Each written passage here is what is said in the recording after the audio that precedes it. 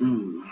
Supporting a YouTuber, and I must get this clear because some people are little, they got little, they got little baby brains. So, let me start. But like I said, supporting a YouTuber is the same as support, like you're supporting a charity, but you're not giving it to a charity. You're giving it to your own person.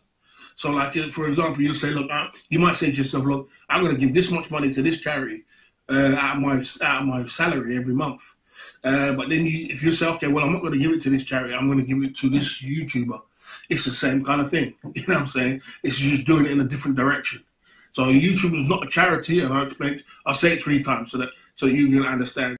I said it 3 times, you still don't understand. If you look up the word ugly in the dictionary, right there on the page you see a picture of me. Because I know you've got to get through. Some people are a little bit slow, You're not a YouTuber doesn't make you a charity. I am not a YouTube charity. Being a YouTuber is going to have to do with being a charity, yeah. And like I said to you again, the boss has not a charity when it comes to YouTube. So I hope that understands for you. But what I'm trying to say to you is the same kind of concept. You're just giving your money to somebody that you're supporting. But instead of, you still might give to a charity. But you just said that, okay, I want to help this person out. I want him to grow. I want him to buy equipment. I want him to buy stock. I want him to buy this. I want him to buy that. So I want him to boost him.